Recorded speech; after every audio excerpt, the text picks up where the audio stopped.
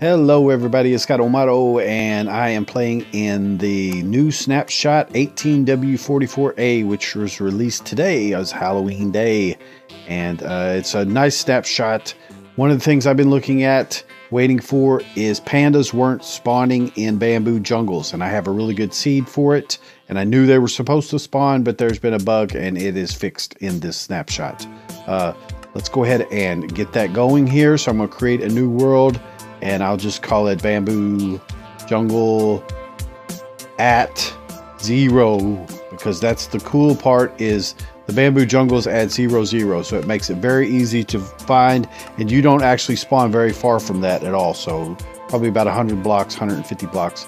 Here's the seed. I will put it in the description as well, but let's go ahead and create the world. Yeah, this snapshot is very interesting because now they've also split off ocelots and cats. So there will be wild cats that you can tame. Ocelots can no longer be tamed, but they can be like made, you know, where they don't run away from you, maybe with fish. So that's interesting. There's some new blocks that are coming in. So Mojang is on fire right now with doing some of these snapshots, and that's very interesting. Hello, me.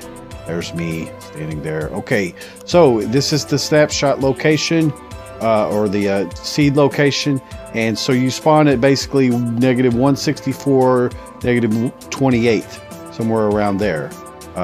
So I hear cave around, but there's the jungle right over there, so you can easily get to it. But right at 0, 0, there's pandas just within reach. So that's the thing, is it's easy to remember. It's easy to keep up with where you're at.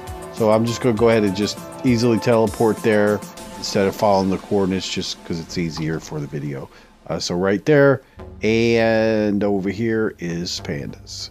So they're in a little grove, and there are also some over here. So there's quite a few pandas here in this particular seed, right at your spawn location.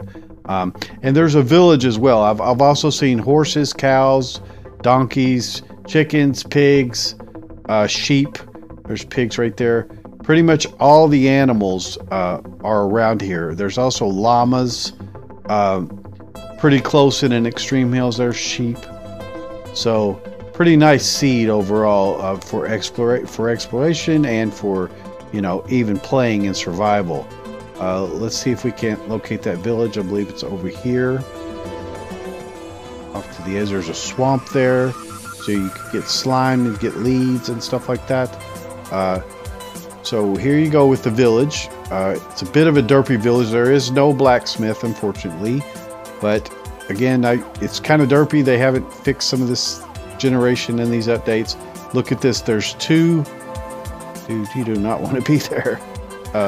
There's 2 houses down in the ravine here, and there's villagers inside of it. Well, there's a villager in there. There's a house down here with a villager in it as well. So poor guys.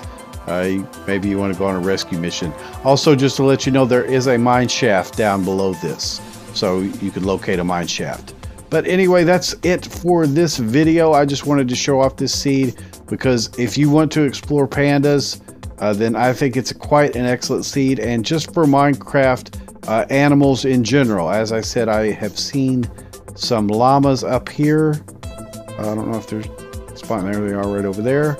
So pretty much everything you could want right inside of this seed here. And I'll hope you'll enjoy that and take advantage of it. And this is Scott O'Mato. Thanks so much for watching, guys. Like, subscribe, join the tribe, and look for more updated videos on some of the new features coming in Minecraft. Bye-bye.